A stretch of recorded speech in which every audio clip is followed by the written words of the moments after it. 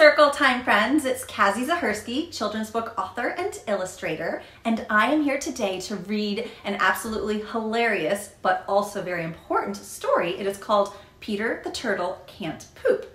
This book is all about eating healthily and being environmentally friendly. All right, shall we begin? Peter the Turtle Can't Poop by Wilch. Peter the Turtle went for a walk.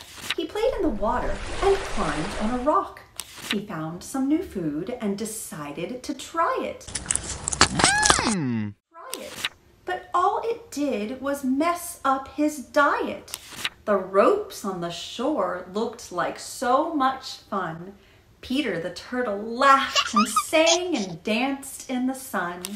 Just when he was getting in his groove, he found himself stuck and could no longer move. He laid in the sand and made quite a fuss until a nice starfish got off the bus. Hi, I'm Peter the Turtle, and I'm feeling blue. I have tummy troubles, and I'm all tangled too. The starfish jumped and gave out a yelp. Oh, don't you worry, I'm Chase. I can help. Chase the starfish cut off the net. You're free, he said with a whoop, but Peter the Turtle whispered, My tummy hurts, and I can't poop. Oh no, my buddy, you poor little dude. Let's get you some healthy turtle food. After washing his fins to get rid of germs, he ate lettuce and carrots, apples, and worms. Peter's eyes got big and his stomach too.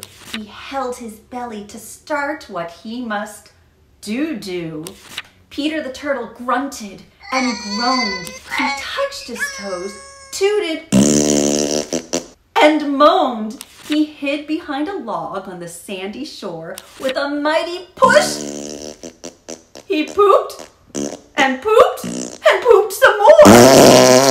I feel so much better, Peter the Turtle said with a grin. Today I learned litter belongs in a bin. Now let's clean this place and throw the plastic away. Thank you, Chase, for saving the day. Well, I hope you guys enjoyed Peter the Turtle Can't Poop. I thought it was a hilarious story and also with a very important message. And I will see you guys next time. Bye, Circle Time friends.